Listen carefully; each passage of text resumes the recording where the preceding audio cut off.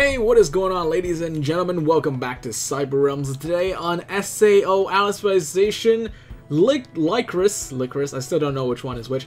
I'm going to show you guys how to get your very first accessory. Now, I have progressed the game a little bit, and I am currently now supposed to head to Centauria, or Zakara, but basically what they'll introduce to you at this point is something called a side quests, or requests at this point.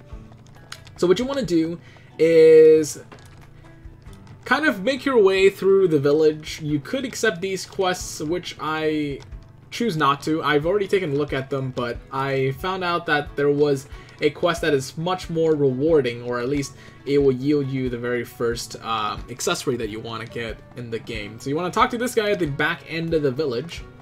His name is Dappa, and you just simply want to talk to him by pressing whichever key to interact. I'm going to go ahead and skip this. And now what he'll do is you must find what they'll tell you is that there is a mysterious note containing a treasure that you must, it's basically a riddle. So the item description will give you is this: I sleep before the eastern stone beyond the river. Now, under most circumstances, you might get confused with one of the stones that actually gets displayed later on here, but that's not the case. We're actually going to head somewhere here.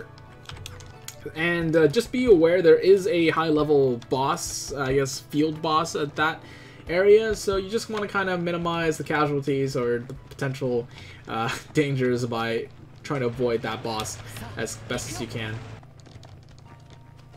In this area, generally you'll find yourself around level 4 monsters. They're okay if you want to train a little bit just to get the hang of the controls, but I'm going to pass by them really quickly and move along here. There's also level 6, level 4, level 5 mobs, where I'm going to ignore them. I'm actually level 10 now, if I remember correctly. Yeah, I'm level 10 now, so there's really no need for me to. And this hill is going to be a bitch. Alright, we made our way here. So upon this rock, you'll find the treasure. So it does display itself. Once you examine the rock, it will tell you that you must now report back to Dappa. The enemy that I'm saying to be cautious of is by heading in this direction, you'll find yourself face to face against a level 12 Queen Bee. Despite their level being pretty close to me, I still find myself having trouble trying to fight it. I just actually died prior to making this video to this boss. Kind of sad, to be honest, but what can you do, right? Levels aren't everything in this game. And now, back in Rulid's village, you want to head back to Dappa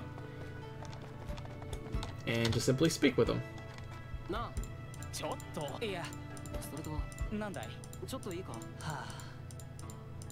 And then when this dialogue is finished, you will receive a crystalline ring, which gives you 11 defense.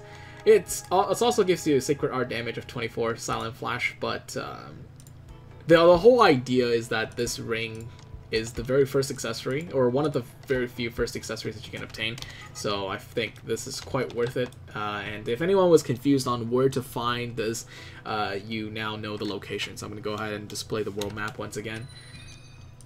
The location is directly to the bottom right corner. This is the area that you would find it. So, alright, I hope you guys enjoyed this video. Hopefully that helped some of you to clear this quest if you were confused as to where to go. And I have more guides on the video, on the game coming up very soon. So hopefully you guys would stay tuned. I'll see you guys in the next video. Bye-bye.